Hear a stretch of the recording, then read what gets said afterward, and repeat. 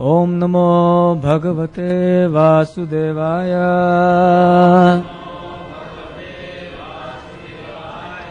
Om Namo Bhagavate Vasudevaya.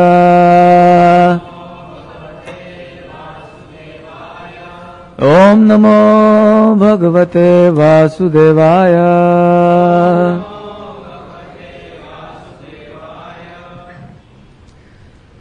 Today we are reading from Bhagavad Gita, chapter 2, text number 17.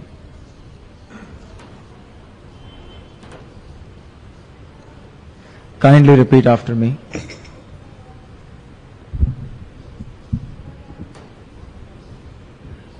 Avinashi tu tadvidhi yena sarvam idam tatam vinasham avyayasyasya na kaschit kartumarhati avinashi tu tadvidhi yena sarvam idam tatam vinasham avyayasyasya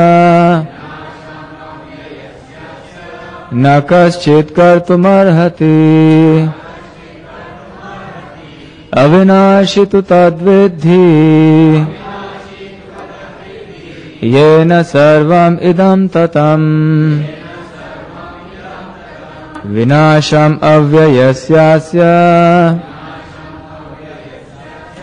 na kaschit kartumarhati.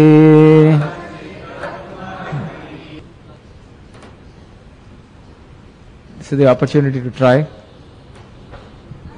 So now we will read the word for word meaning. Avinashi, imperishable. Tu, but. Tat, that.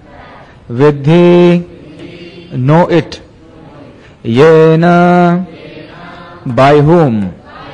Sarvam, all of the body.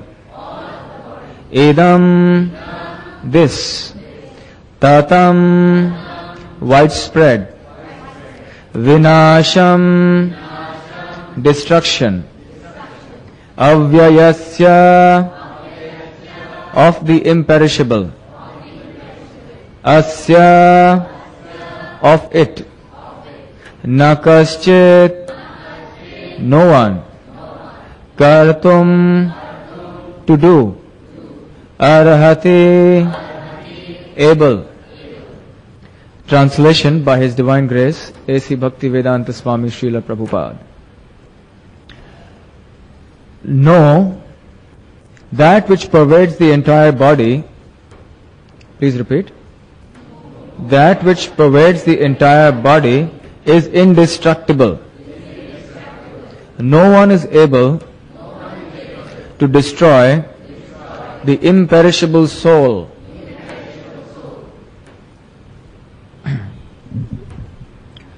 Om Jnanatimirandasya Jnananjana Shalakaya Chakshurunmilitam Yena Tasmai Shri Gurave Namaha. Namo Om Vishnu Padaya Krishna Presthaya Bhutale Srimate Bhaktivedanta Swami Niti Namine. Namaste Saraswati Deve Gaurvani Pracharane Nirvishesha Shunyavadi Paschatya Deshitarane. Jai Shri Krishna Chaitanya Prabhu Nityananda Shri Advaita Gadadhar Shri Vasadi Gaur Bhakta Vrinda. Hare Krishna Krishna Krishna Hare Hare Hare Rama Rama Rama Hare Hare. So we have studied in an earlier session about the difference between the body and the soul. We saw that the difference between a dead body and a living person is that in the living person there is consciousness, and in the dead body there is no consciousness. And we identified the source of that consciousness to be the soul. So that was some indirect knowledge that was given about the soul. Now in this verse, Lord Krishna is more directly explaining to us the nature of the soul. we know that the soul is a source of consciousness. The consciousness is not arising from any combination of chemicals or from any material adjustment. When Lord Krishna is speaking here of that which is imperishable, He is not speaking of something that is part of this body, something that can be replaced. Everything in this body is being replaced and will be replaced. Our cells, our skin, our organs, eventually the whole body will have to be replaced. So Lord Krishna is not talking about that which is pervading all the body. Of course, the skin is everywhere in the body. The blood is everywhere in the body. But still, Lord Krishna is not talking about these material ingredients. He is talking about something else that is pervading everything. And what is that? He is talking about consciousness. Because it is this consciousness that is pervading the entire body, right from the tip of the toe to the top of the head. And he is describing this consciousness as being eternal, imperishable, avyayasya. So nothing of this body is imperishable. Everything is perishable. So we can understand the consciousness is coming from something distinct from the body. It is coming from the Atma. We have also seen last time the example of the sun and the sunshine. Just like the sunshine is coming from the sun, although the sun is physically located at one place, the sunshine is spread all over the universe. Similarly, the soul is located within the region of the heart at one point physically, but its energies are spread throughout the body. So the consciousness is like the electric current of the soul. Just like the battery may be just in one small part of the tape recorder or the machine. But still, the battery is producing electric current and this current is going all through the machine and making it work. Similarly, the soul is situated at one place, but it sends its current, that is consciousness, throughout the body. Of course, the analogy ends there. The battery may run out and have to be charged again, but the soul is eternal, therefore imperishable, so it doesn't have to be charged again and again. It is an eternal battery of spiritual energy. So in this way, the soul is empowering the body.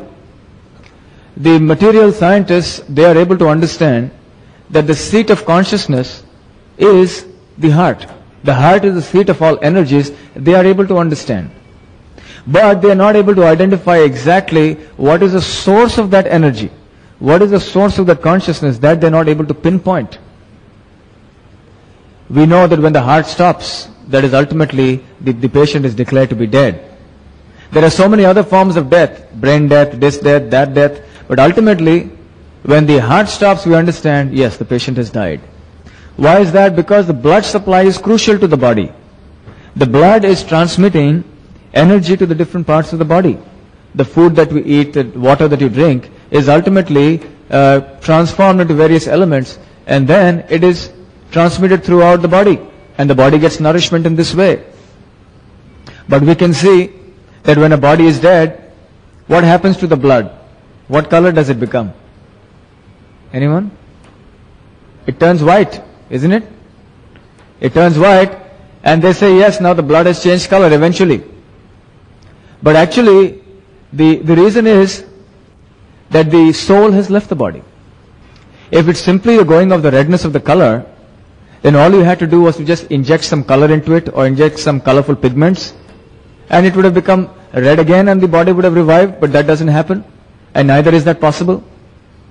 So Srila Prabhupada explains that you may say that this redness of the blood is a kind of a natural redness, and that you cannot duplicate that natural redness by your chemicals. But nevertheless, the natural redness is found in nature also. It is there in the flower, it is there in the jewels, it is there in so many places, but these things are not moving. Why? So it is not simply a matter of color, that blood is this color or that color. It is a matter of the soul being present. And the soul, when it is not present, the blood is not allowed to continue its activity. And the medium through which the soul transmits this consciousness throughout the body is the blood. That is why you will see that in those parts of the body that where there is no blood circulation, there is no sensation. Can you name some of them? The nail, the hair. There is no blood flow, so no sensation. Eventually, even the nerves may be there. The nerves are supposed to be the parts of the body that transmit sensation. But even though the nerves may be there, but if the blood supply is restricted, then again, there is numbness. So we understand that the consciousness is being transmitted through the medium of the blood. So the scientists are able to come to the point of understanding that the seat of energies is the heart which is pumping the blood, but they cannot understand that there is a soul within the heart, seated within the heart, which is actually responsible for generating consciousness through the medium of the blood. Sometimes when we go to medical colleges, students very often ask, what happens in a heart transplant? So what happens to the soul at that time? Now it's very common. People change their hearts because the heart is not functioning properly. You see, the heart is just like an organ or a machine in the part of the body. When you have a faulty radiator in your car, you will replace your radiator or replace your engine and get a new one. It doesn't mean that the car will stop. It doesn't mean that the driver has to change. Similarly, what happens in the case of a heart transplant, the heart changes and the soul just changes body, the soul just changes its seat. It shifts from one chair to the other chair. That is all. So there is no other substantial change. So therefore we know that the soul is seated in the heart, and from there it is generating consciousness. And it is because of this consciousness that we are able to perceive sensations. We are able to feel pain and pleasure. And we see that this pain and pleasure, this sensation is unique to each and every one of us. We are all individual jivatmas, individual bodies. Because the soul is present in this body, which I call my body, therefore I am able to perceive pains and pleasures that are going on within this body. So also you have the soul, you are the soul within your body, and you are able to experience pain and pleasure within your body. But I am not able to experience the pain and pleasures of your body, and neither are you able to experience the pains and pleasures of my body, because we are distinct individuals.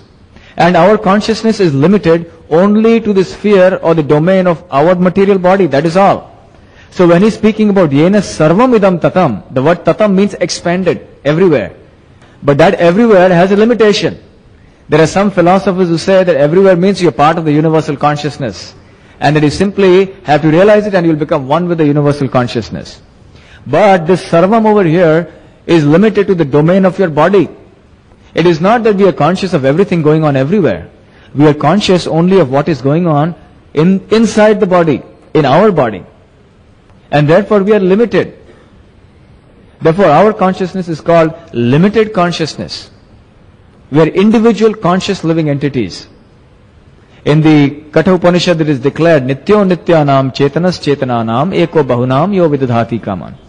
There are many eternal living beings, but there is one among them who is supremely conscious. So we are conscious, but we are not supremely conscious. Why?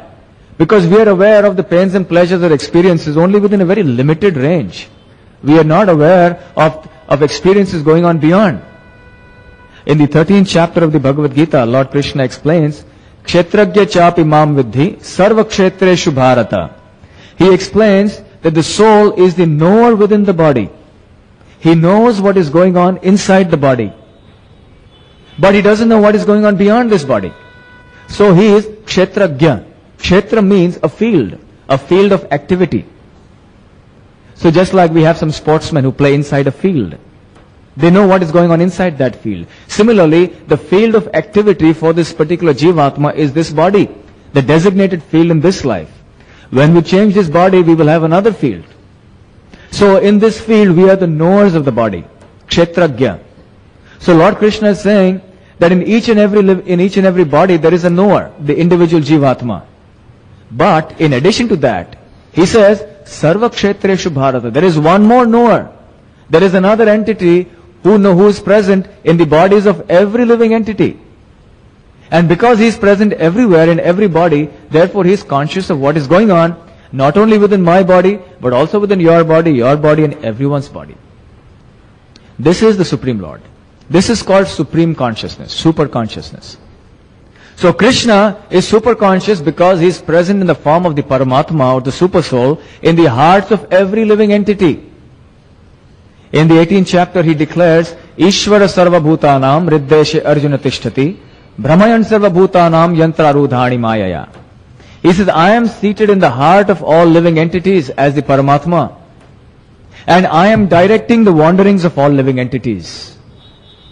We have often compared the soul to the driver and the body to the car. But now we know there is another person who is directing the activities. And that's the passenger sitting behind. Huh? So that is the super soul. He is the actual controller. But actually we don't know that. So we are in ignorance. So we have not been able to recognize the Paramatma. So this Paramatma is also called the Kshirodakshayi Vishnu. You see, Lord Krishna is situated in his own abode in the spiritual world. But he expands himself unlimitedly into this material creation, and he is occupying the hearts of every living entity. And not only of the human beings. He is also present in every ant, in every worm, in every plant, in every insect, in every animal, bird, reptile, mammal, human being. Everywhere he is present. And therefore he is able to understand exactly what is going on in the hearts of everyone. He is able to sense our desire even sometimes before we can understand what our own desire is. And he is the dearmost friend of the soul because he is seated right next to the soul. So the super soul of the Paramatma is sometimes called the soul of the soul. He is right next to the soul. The super soul is closer to the soul than our very heart also. That is how close he is, but we don't know. So this is the supreme consciousness of the Lord Krishna. He is spread everywhere. So we should not think that we are also super conscious, or we should not strive to reach that stage of super consciousness. There are many philosophers who advocate this, that actually everything is one. And you simply have to merge into that consciousness. You simply have to realize that you are that supreme consciousness. We are part and parcel of that supreme consciousness, but we are not that supreme consciousness. Krishna's consciousness is all pervading. He is aware of everything that is going on everywhere at all times. But we are not conscious. In the Bhagavad Gita, Lord Krishna explains his own omnipotent nature as the all-knowing nature. He explains, Vedaham samatitani vartamanani cha Arjuna bhavishyani cha bhutani mam tu vedana kaschana. He says, I know all that has happened in the past. I know all that is happening at the present. And I know all that will happen in the future. In fact, I know everything. I know all living beings. But me, no one knows. Because our knowledge is limited, very limited. Last time, or some time back, I was describing to the nice story of how Brahma was bewildered when he went to the court of Lord Krishna in Dwarka. And how so many hundreds and thousands of Brahmas came. And some of them had 10 heads, some of them had 1,000 heads, some of them had 1,000,000 heads. And all of them were infinitely more powerful than our Brahma with only just 4 heads. You see, the reason for having 4 heads is that the universes are bigger and bigger, and it is more necessary for that Brahma to become more and more widely conscious of what is going on within the universe. So the greater the number of heads you can understand, the more all-knowing that particular person is. We have only one little head. And that also is engaged in so many different activities. So our consciousness of the Supreme Lord therefore is muted now. We do not understand. So we can understand that even in the material creation, this Brahma is supposed to be so much more all-knowing than us. And there are Brahmas that are infinitely more powerful than our Brahma, who have millions of heads. And still, Lord Krishna says even the most powerful Brahma in all of material creation cannot even understand one fragment of Lord Krishna. So that is the extent to which the consciousness of the individual Jivatmas is limited. But Lord Krishna is all-knowing in every respect, at all times, in all situations. Lord Krishna can never be subject to forgetfulness. This is the nature of superconsciousness, that he can never be subject to forgetfulness. If people say that we are also superconscious, we can also be like that, then how did we come under forgetfulness? That we cannot explain.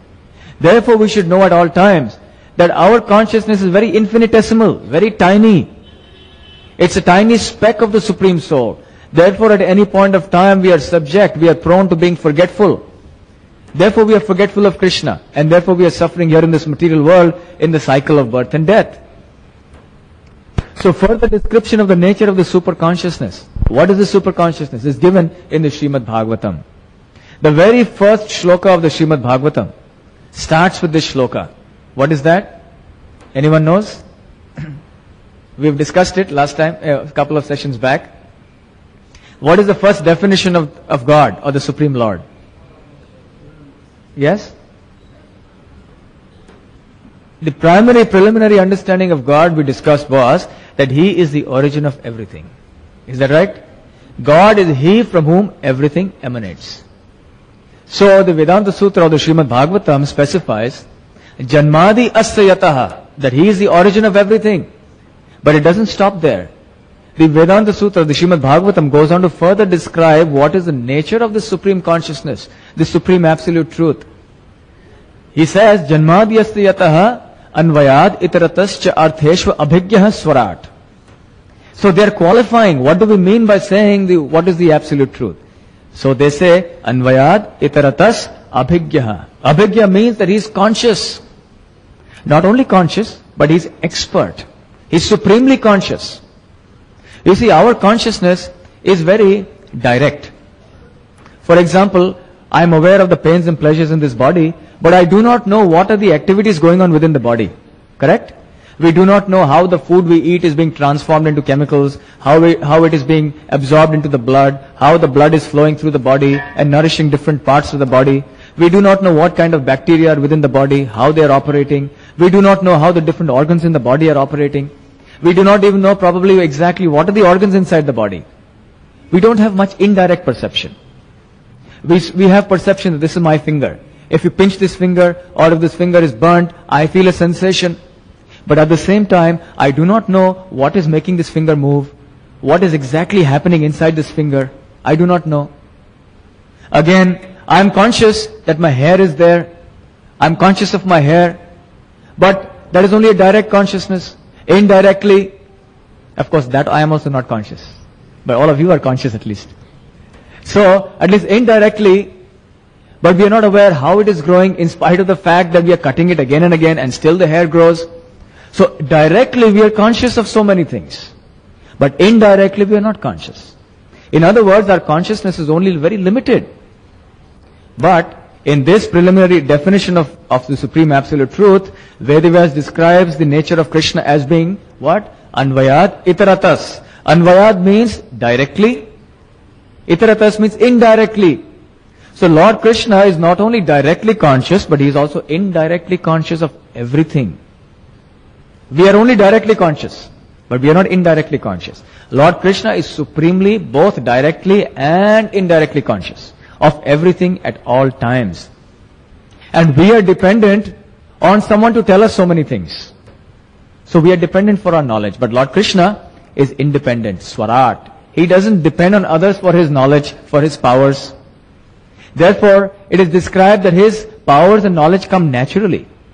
If you remember when we were discussing the shloka Mayadhyakshena Prakriti, in which we discussed that Lord Krishna is a supreme controller, we saw that Lord Krishna is seated in one place, but he is controlling everything in this material creation and the spiritual world through the medium of his energies. His energies are diverse, infinite energies, and automatically everything is going on through the medium of his energies. In the Shvetashvatara Upanishad it is described, Parasya Shaktir Vividhaiva Shruyate Swabhaviki Jnana Balakriyacha. God has infinite energies, and through the medium of his energies he is acting. But how is he acting? Swabhaviki. Swabhaviki means naturally. Just like, for example, if you suddenly develop an itching sensation in your body, automatically your hand goes there and it scratches. It's a very natural response. Do you have to plan and think, oh, there is an itch now, so what should be the next step? Yes, I have to move my finger like this, then I have to move my hand like this, then I have to scratch. No. Naturally, spontaneously, automatically your hand moves and scratches. This is called Swabhaviki. Similarly, when Lord Krishna wants to think or wants to create this world, what does he do? He doesn't have to make plans. He doesn't have to make a model and draw on chart paper. And then he doesn't have to make elaborate appointments of this person is that, this person is that. And then he doesn't have to wonder where are the ingredients going to come from, how am I going to keep all the ingredients together, and then how to maintain it, that's the biggest headache of all, then how to see that everything goes on smoothly. He doesn't have to worry about these things. Swabhaviki jnana balakriyacha. Naturally, spontaneously. In the Bible it is said, God said, let there be light, and there was light. Isn't it? So similarly, God said, let there be creation, and there was creation. So when God simply thinks, it happens. But when we want to create something, we have to undergo so much labor. But for Lord Krishna, it is very spontaneous, very natural. He simply has to think and everything gets done through the medium of his energies. His potency, His knowledge is automatic and spontaneous in that way. This is the nature of super consciousness. So the next time we hear somebody speaking this philosophy that you are also super conscious, you have to merge with the super consciousness, you will also become super conscious, we should know that that is not a correct understanding. Our consciousness will always be limited. Although we are part and parcel of the Supreme Lord, but we can never become supremely conscious. It is only Lord Krishna who is supremely conscious of everything. And therefore we should be aware in our life that at all points of time we are being watched by God. Sometimes some people want to commit sinful activities and they will go to a secret place to do it, because they think that nobody is watching. But actually Krishna is everywhere. He is supremely conscious of everything. Once upon a time there was one guru in a Gurukul, and he wanted to test his disciples, and there were 3 of them.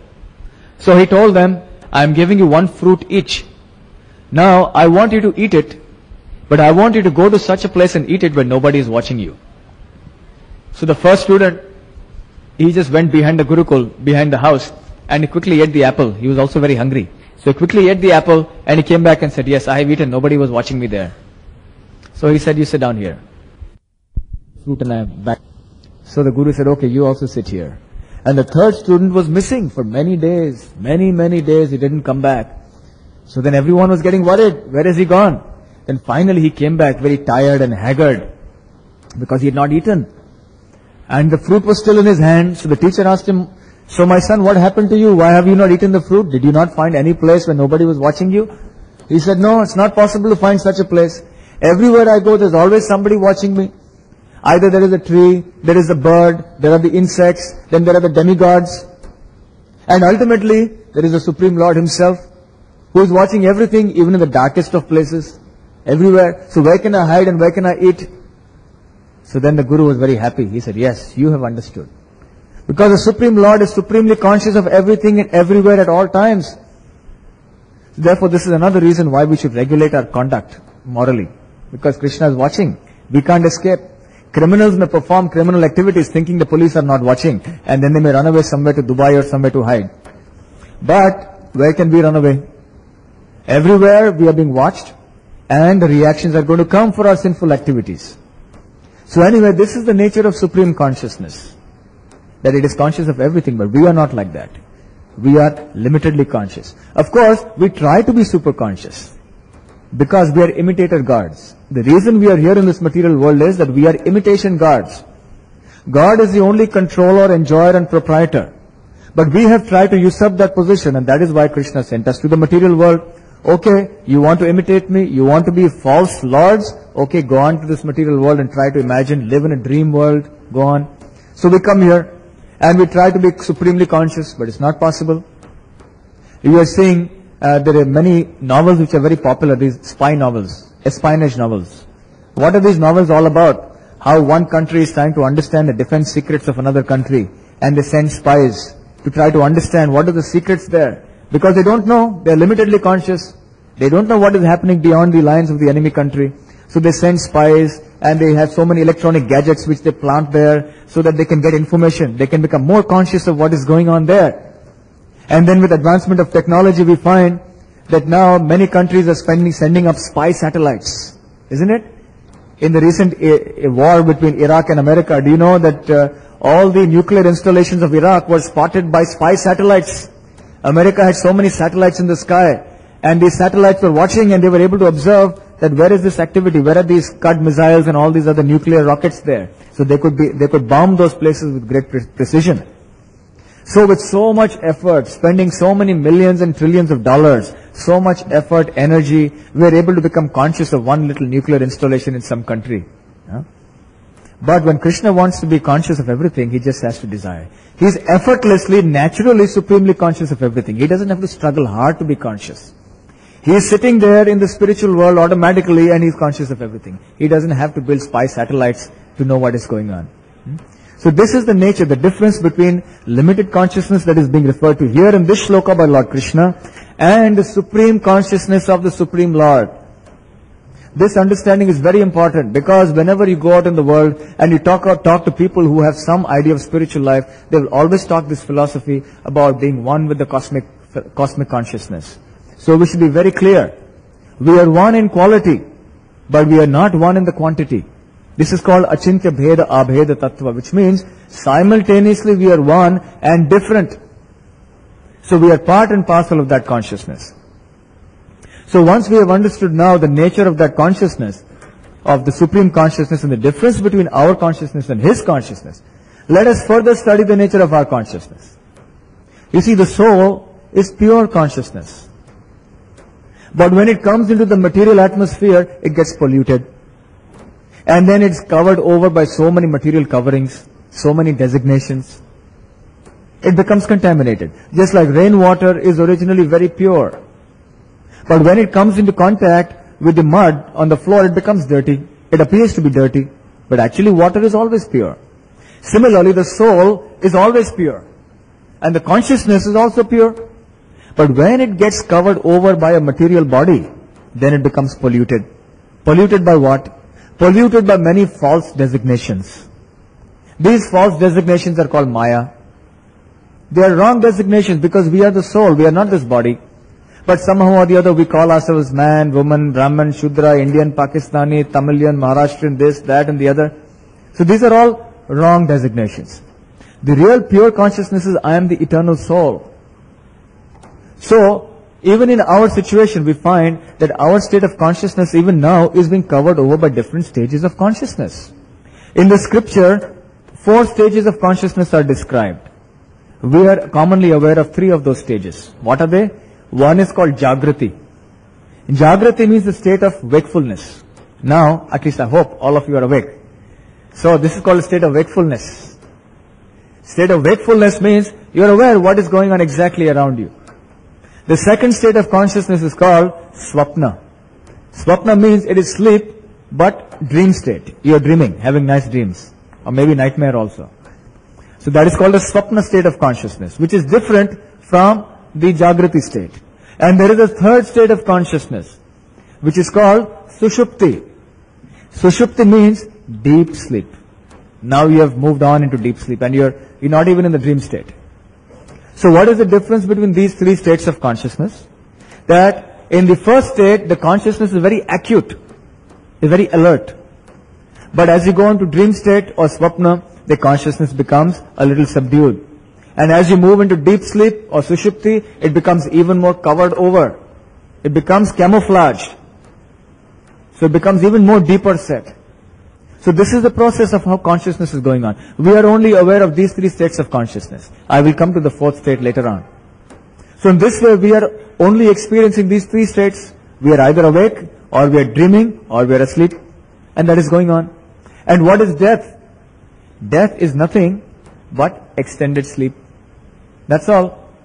Death means that you have just left this body, and your consciousness is now in a state of deep sushupti, for a couple of months till it awakens to another term of bodily engagement, where the soul will again be once again imprisoned in another material body. And in that process, when the soul is in deep sleep, in human life for example, it has to be in the mother's womb for 7 months, non-stop. And that is a great engagement. I think I described to you when we were describing the shlokas, Dehinosmin Yatha Dehe, that the consciousness is slowly evolving from within the womb of the mother. The soul is already present in the mother's womb from the time of conception, and around the soul the fetus is developing. This is described by Lord Kapiladev to his mother Devahuti in the Srimad Bhagavatam. The biological ingredients of the fetus are being developed automatically because of the presence of the soul. And in this way the body of the child within the mother's womb is growing. But the consciousness is still very subdued. It is like when we are in an operation theater and the surgeon has given us some chloroform and we are unconscious. So the baby is in that condition. The child is unconscious, but actually the consciousness is there, but it is covered over very deeply. So for the first 7 months it is described that the child is not conscious of external surroundings. And at the 7th month, the consciousness awakens. The child wakes up and looks around and is confused. Everywhere he sees darkness. And everywhere is only suffering like anything. The worms in the mother's stomach are eating into the tender skin. the pungent food that is taken in by the mother, that is also burning the tender skin of the child. Whenever the mother moves here and there, the baby is being tossed around in the mother's womb here and there. And furthermore, it is being cramped up in that place, in a small confines of the womb for so long, for so many months. So it is feeling very uncomfortable. And so much so that he prays to the Lord that please release me from this hell. I promise you when I come out of this womb, I will become your devotee. But when the child comes out of the mother's womb, then he forgets. He comes into Maya. He comes out crying and then he gets entangled in Maya. So this is how the consciousness is transformed. For first many months, the consciousness lies subdued, but it doesn't mean that the consciousness has been destroyed. Lord Krishna is stating here that consciousness is imperishable, avyaya. Avyaya means that which cannot be destroyed. Even death cannot destroy that consciousness. Na hanyate hanyamane sharire. Even when the body is destroyed, the soul and its symptom, that is the consciousness, always remains. So death is nothing but deep sleep for some time till you awaken again in another body. Just like sometimes if somebody is kidnapped in his sleep and he wakes up and finds himself somewhere else. So he's woken up only to find himself somewhere else. Similarly, you die and you die to this body and you wake up to find yourself in some other body. That's exactly like that. According to a karma, karmana deva netrena, we will get another suitable material body. So this is how the consciousness is being transformed. But consciousness can never be annihilated. So now the question is, which of these three is the proper or the true state of consciousness? Now you're sitting here listening to Bhagavad Gita lecture and you think this is reality. And nothing else is reality. But when you go home and you lie in your bed and in a dream, you dream that yes, you're a king and it is so pleasant, you have so many subjects, nice palace, so much wealth, everything is nice and wonderful. And when you're dreaming that you're the king, does it seem false? Do you remember that you were sitting just in the previous evening in the Bhagavad Gita lecture? Do you remember that? You don't remember. You have forgotten. You are not conscious of your existence in the wakeful state, in the Jagrati state. You are as good as dead to that. You don't know anything except the fact that you are a king. That's all you know when you're dreaming that you're a king, isn't it? For a person who's dreaming he's the king, he doesn't think he's dreaming. He thinks this is real. I am the king.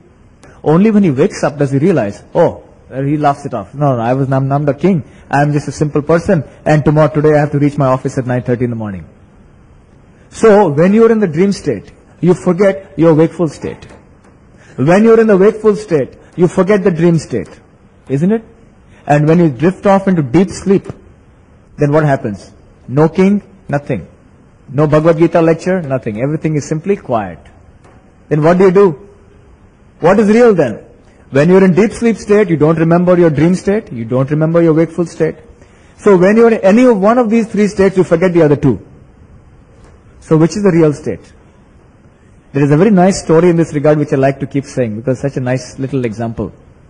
Once upon a time, there was a king. And this king had a dream. He dreamt that he was a butterfly. And he was going in a garden.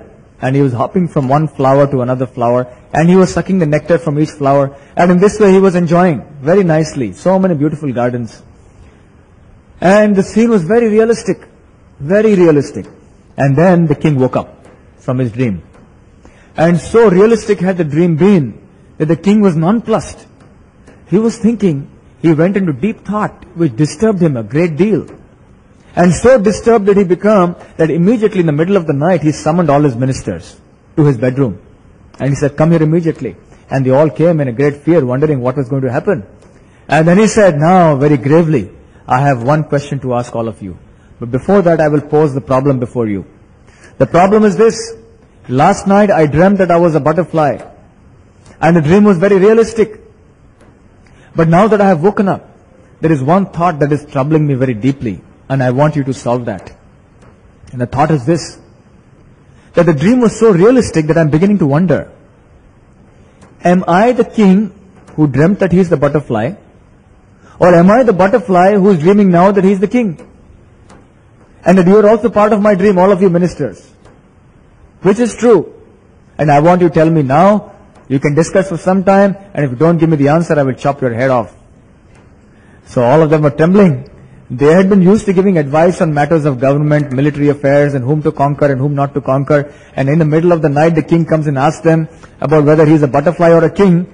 Now this is something very strange. So they were not accustomed to these things. So they become very fearful. Now supposing you are one of the ministers, what would you reply? Anyone? What would you reply? Remember, the sword is there, ready. And the head can be chopped off any time. Yes? That's one answer. Neither the butterfly nor the king. Anyone else? Yes?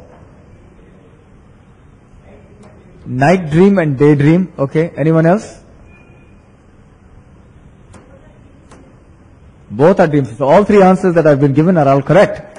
Actually speaking, the king is neither the king nor the butterfly. Sometimes you dream, and in your dream you sleep, and then you dream again in that dream. Isn't it? You wonder that in your dream you're thinking, now I'm a king, and I'm going to sleep on my soft bed, and as a king I have fallen asleep, and as a king I have dreamed that this, and this. So there is a dream within a dream. So is there any substantial difference between a dream or a dream within a dream? They're all the same. It's all illusion. So what difference does it make whether there is a dream within a dream or a dream? A dream within a dream is a dream. So therefore it's all illusion. So actually the king is not the king. He's the Jivatma. He's the eternal soul who is presently occupying the body of that king. And he wrongly identifies himself out of Maya, thinking I am the king. And these are my ministers. And I have the power to chop their heads off. And when he was dreaming, he was thinking I am the butterfly. And these flowers are so wonderful. And I'm hopping from flower to flower. So both states are false. From the state of view, from the point of view of the dream state, the Jagrati and the Sushupti are false. From the point of view of Jagrati, the Swapna and Sushupti are false. From the point of view of Sushupti, Jagrati and Swapna are false. So, what is that point of view from which all three are false and which is real? Is there a state of consciousness that is real? That is the consciousness that I am the Jivatma. I am the eternal soul. And all these three states of consciousness, Jagrati, Swapna and Sushupti, are simply temporary changes of my state of consciousness. They are being expressed through the medium of the body. Depending on the condition of the body, sometimes I'm wakeful, sometimes I'm dreaming, sometimes I'm awake, I'm asleep and so on. And that state is called the state of Samadhi, or also called the state of Turiya. That is the state of higher consciousness, our natural consciousness. And we have to come to that platform of consciousness, because that is the only reality. When we begin to understand that I am not this body, I am not the mind, I am not the intelligence, I am not the ego, I am not all these upadhi. Upadhi means designations. I am none of these things. I am simply eternal servant of the Lord. That is the relation between the individual consciousness and the super consciousness. We are not the super consciousness, but we are eternal servants of the Supreme Conscious Being, Lord Krishna. And therefore the perfection of our consciousness is to render service, because the servant must serve. So, how should we wake up? What is the state of coming to that fourth state of consciousness? Simply by performing activity that is in relation to that state of consciousness. What is that? Devotional service to the Lord. When you begin serving the Lord, even though now we don't have strong faith that we are servants of the Lord, we still think we are Lord and Master of this world. But by the simple process of serving God through so many different ways, principally the process of Shravanam Kirtanam, which means hearing the name of God, hearing the pastimes, hearing His glories, and chanting them, automatically what happens? We rise beyond the limitations of these three states, and we come to understand that actually I am the pure spirit soul, I am part and parcel of the Supreme Lord, Shri Krishna. I have nothing to do with these three states of consciousness. I have nothing to do with this body. And the easiest way to discharge devotional service is to chant the holy names. Particularly in this Kali Yuga, Hare Krishna, Krishna Krishna, Hare Hare, Hare Ram, Ram Ram, Hare Hare. By chanting this Mahamantra, automatically we wake up to our eternal consciousness. Just like when a man is dreaming or sleeping, or a man is talking in his sleep, what do? Somebody shouts, immediately he wakes up, isn't it? Or some noise is made. Similarly, even just like the material body is woken up by material sound, the soul which is spiritual, which is sleeping right now inside the heart, the spiritual soul can be woken up by spiritual sound vibration, which is the name of God. So automatically by chanting this spiritual sound vibration, you will regain your original spiritual consciousness. And what is the proof that this Mahamantra can regain your original consciousness? The proof is, it works. Try it. Sometimes people challenge, this is just hypnotism. I can chant anything. But if you try chanting Coca-Cola, Coca-Cola, or Baba Black Sheep had so many things, you try chanting, it will not work. In fact, you will not be able to chant for more than a few hours. But devotees have been chanting Hare Krishna Mahamantra for years and years and years together, and they're getting more and more attached to the chanting process. The more they chant, the more they become used to and they want to chant more and more. Which means that this sound is not ordinary sound. It is spiritual sound vibration. And therefore, it is able to wake up the sleeping soul. Incidentally, if the sleeping soul can be so powerful that it is energizing us, can you imagine how much powerful the soul will be when it is woken up? How much more energetic, how much more dynamic it will be in its full state of spiritual wakefulness? That is what we want to head for. That state of spiritual consciousness. And this state of spiritual consciousness is superimposed upon the earlier three states of consciousness. It is not that a person who has reached that state of samadhi, that he doesn't sleep or that he doesn't dream. No.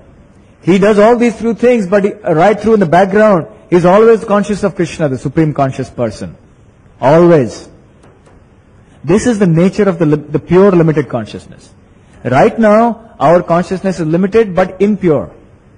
So the transformation from impure limited consciousness to pure limited consciousness will come by recognizing the fact that Sri Krishna, the Supreme Lord, is my Lord and Master, I am His eternal servant, and I can revive that natural relationship with Him by the simple process of chanting His holy names, by associating with the devotees of the Lord, by eating His prasad, by understanding Bhagavad Gita, Srimad Bhagavatam and so on. So we also need to simultaneously perform to avoid certain forbidden activities, which keep us bound to this bodily state of consciousness. For example, the four regulative principles: no meat eating, no illicit sexual activity, no intoxication, no gambling.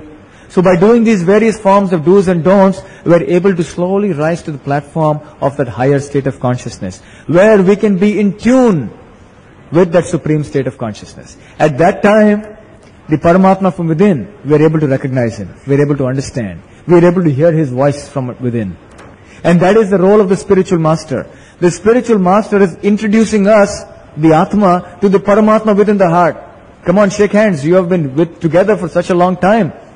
And the Paramatma is eager to come to you, but you are not eager to go towards Him. So come on, purify your heart, become pure, and understand that the Supreme Consciousness is there right next to you in the heart. Become aware, wake up, rise. So therefore the saintly souls have always come from time to time to wake up the sleeping souls. And they always chant, Jiva Jago, which means, wake up sleeping soul. Wake up and stop sleeping in the lap of the witch called Maya. This is the song of Lord Chaitanya Mahaprabhu. When he sings that, Jiva Jago, Gora Chandra Bole. Khota Nidra Jao Maya Pisha Chira Kole. That stop sleeping in the lap of this witch called Maya, in illusion. Wake up. You are actually a free, eternal living entity. Your position is that you are Satchit Ananda, eternal, full of knowledge, full of bliss. That is your position. Awaken to that. This is real happiness. This is real freedom. And that should be the goal of our life. So that is our true state of consciousness. So this is what has been described by Lord Krishna in this shloka here. So we will stop here for any questions and answers for 10 minutes, if you have any. You mentioned that the kind of consciousness one has differs from person to person, right? Is that what you said? Well, the level of consciousness differs from person. Therefore, a person feeling ecstasy, or a person might feel ecstasy, in a particular degree, to a particular degree. The other person might not feel to that extent. Or maybe, if someone is feeling pleasure, the other person, he will not be able to understand how much pleasure the other person is feeling. This is what you said? There are two things. One is that our consciousness is limited to the experiences and the pains of pleasures of this body that we call our body. I cannot understand what is the pain and pleasure going on in everyone else's body, but I can understand what is going on within my body. So that is limited, number one. Number two is, as far as the difference of consciousness between everyone else, yes, to the different extent, sometimes you feel pleasure for one input, and that very input may give me pain. So our levels of consciousness are all different. Everyone is an individual, and each person's consciousness is at a different level. And even this consciousness can be either material consciousness or spiritual consciousness. When we are asleep to our real identity as a spirit soul, we are in illusion, and therefore we are only conscious of the body. This is called bodily consciousness. And when we are spiritually conscious, we become pure. So there is an in-between state. That is called the state of trying to struggle to wakefulness. Just like when somebody wakes you up, come on, get up, it's time for Mangalarti, you have to go to the temple to chant your rounds early in the morning. And you say, oh, it's so difficult, I don't want to get up, maybe this. You don't want to get up, it's a transition state. So devotees of the Lord who are trying to wake up to their spiritual identity, to the higher state of consciousness, are in this state of waking up. So somebody has woken up more, somebody has woken up less. Like Kumbhakarna, when he was woken up, he took very long time. And they had with bugles and drums and all kinds of things to wake up Kumbhakarna, and then he would rouse from his slumber. So similarly, we have been in deep slumber for so many millions of lives. So the process of waking up is also taking a few lifetimes. So it may be that somebody is more awake than somebody else, and therefore he is able to feel that spiritual ecstasy to a higher degree. Yeah, in the same connection, the question was that, okay, if this is it, then why during a kirtan, or when there's Sankirtan going on, when you watch people performing Sankirtan, how is it that you experience almost a similar kind of feeling that the other person is feeling? The same ecstasy, similar. And you watch the other person doing Kirtan, and your ecstasy grows. The person watching you doing Kirtan, the ecstasy. So how is it that, though one person feels, in this context you feel that, okay, I might not be able to perceive, or I might not be able to enjoy the same kind of pleasure the other person is feeling. But why during a kirtan, or certain cases that you are able to maybe feel the similar type? That is the nature of spiritual activity. The nature of kirtan or the transcendental sound vibration is that it automatically makes everyone feel ecstatic. You can see when Lord Chaitanya Mahaprabhu went to the Jharkhand forest, he made the animals dance in ecstasy. This is not a figment of any imagination. They were actually dancing, and you can see the small model over here. So the animals also were in ecstasy. That is the nature of the spiritual sound vibration. So when it is chanted in the association of devotees, and when you indulge in spiritual activity, automatically you experience some ecstasy. But because we have not yet fully woken, so we may experience that ecstasy only in bits and pieces, a little bit here, a little bit there. It is not steady. The pure devotee of the Lord, however, is 24 hours in that state of ecstasy. So we sometimes experience and we sometimes don't experience. That is because we are still attached to our sleep of ignorance. So we share in the ecstasy. That is the nature of spiritual activity or devotional service to the Lord. Are there any other questions? Yes, Mike?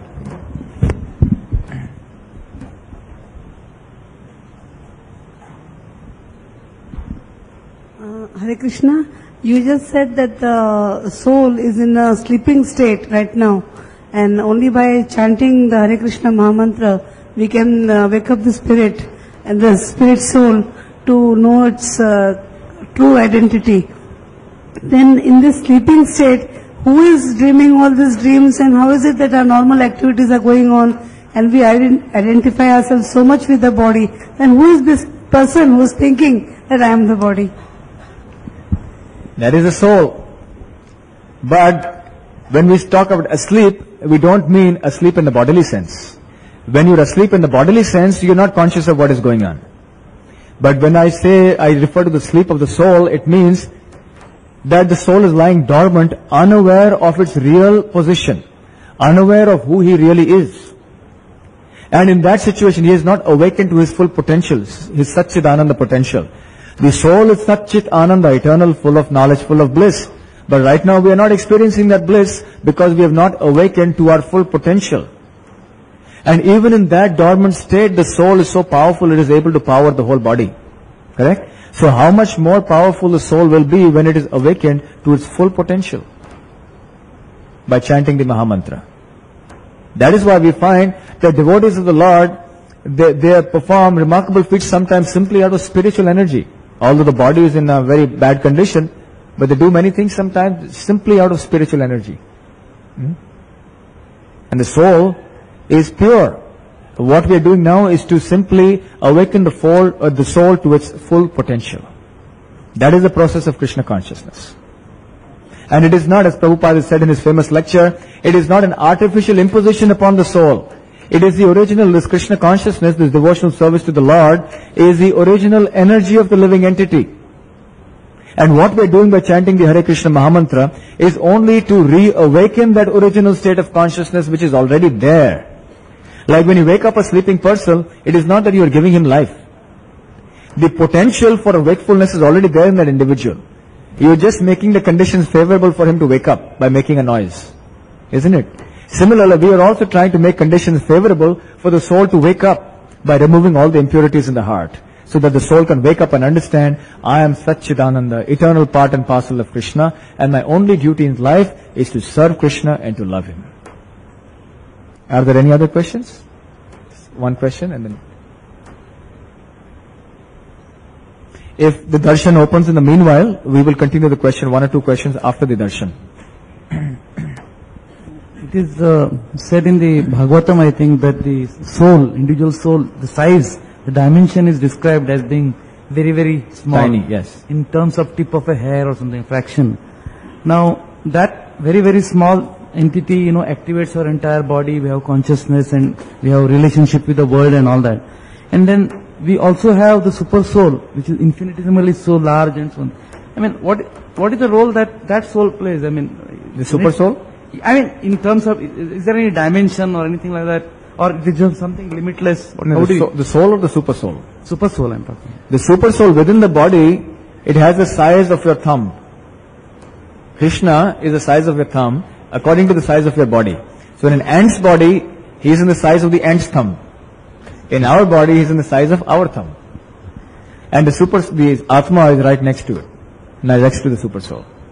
But he is all powerful, although he is only apparently takes that size, but he is still omnipotent, omnipresent, omniscient. Yeah. And one more thing I wanted to say, that when we do our chanting, we say we must hear the sound vibrations. Yes. Actually, who hears the sound vibrations? Did the super soul hears the sound vibrations, or is it our own dormant, soul that is getting activated? Who is actually the... Both. Because, of course, the super soul is hearing everything. Even when you may be chanting mechanically and you may not be hearing, but the super soul is always hearing. But when we say attentive chanting, it means that you must also hear. Yeah. That you must become aware that yes, I am chanting the Hare Krishna Mahamantra. That means we become aware and the soul becomes aware of this transcendental sound vibration. So we will continue with one or two questions after the darshan, just for 10 minutes now. So please feast your eyes on this wonderful darshan of the Lordship, Shri Shri Radha Gopinath. When the Paramatma is all-pervading and infinite, how do we limit him in terms of space by saying, he's thumb? So the moment you give him a space and a location, it's not all-pervading, it goes paradoxical. You see, Lord Krishna, although he is at one place physically, he is still all-pervading. This appears very contradictory. But actually, absolute truth means him in whom all contradictions are resolved. That is the meaning of absolute. So in what way is he actually all-pervading? Number one, he is all-pervading in his impersonal aspect as Brahman, Brahma-Jyoti. As in his impersonal, just like the sun, although it is at one place, through the medium of the sunshine, which is its impersonal representation, the sun is still present everywhere, all through the universe. Similarly, Lord Krishna, although he is in the spiritual world, at one point, he still spreads out himself everywhere through his spiritual energies. That is called a Brahman, which the Jnanis go after. However, there is another form also in which Lord Krishna is all-pervading. That is called the Paramatma form within the material world. This Paramatma feature of the Lord, I mentioned in the course of the lecture, that he is present in the heart of every living entity. But Brahmaji in the Brahma Samhita further describes Andantarastha Parmanu Chayantarastham. He says not only is he present in the heart of every living entity, he is also present in every atom. And he is also present in the space between two atoms. So in that sense, Lord Krishna is all pervading as a Paramatma, the Kshirodakshai Vishnu, everywhere in all atoms. So when Lord Krishna takes on a particular spiritual form, it is not that he is to be limited. To say that he cannot take a particular form or a size is to limit him, actually. But even though he accepts a particular form according to his will, according to convenience, it is not that, as I mentioned earlier, he is limited in any way. His omnipotence, his omniscience, his omnipresence continues. It is only that in order to assist the soul in the soul's journey through different material bodies, the Paramatma accepts different sizes, apparently. But actually he is the same Lord Krishna who is omnipotent, all-powerful. Similarly, even the Lord Krishna personally, as you saw in the darshan just now, he looks exactly like that. He has a particular size and everything, but it doesn't mean that he is limited. We are averse to the idea of accepting that God has a form, because in our everyday experience we are seeing material forms which are limited and temporary, and which are made up of matter, which decays. But Lord Krishna, as we shall see as we go along in the further shlokas of Bhagavad Gita, that Lord Krishna's body is completely spiritual, and therefore, although it may appear to be of a particular size, and he does take on a particular size, still he is unlimited, and he can expand himself unlimitedly. It is not like a material form. So we will discuss more about this subject as we come to the appropriate shlokas in the Bhagavad Gita. Maybe one last question we can have. I was watching TV program once, and the question put there was, what does still grow when the person dies? What does? Still grow when the person dies. What does still grow? Grow when a person dies. Huh? I was sure that it was the soul, but the answer was hair. So now how does the hair grow when the soul is not in the body anymore? You see, eventually that will also stop. It cannot go, they're just like a momentum. You have certain momentum going on. Biologically also it may be there, but eventually in a dead body, what will be the fate of that hair eventually? If you just let the body lie, will it continue to grow indefinitely? Eventually it will also die. So nothing in this material body, whether it's the hair or the nail or any organ or blood or anything, nothing can remain. It is only a matter of time. It is only the soul that will be beyond the barrier of time. No, but does it mean that the hair has more power than the soul? Because actually the hair should be not growing first. And the hair will remain in the body. The hair will remain what it is.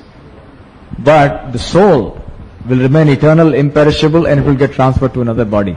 So there is no question of comparing the hair to the soul. The hair is simply just a material combination.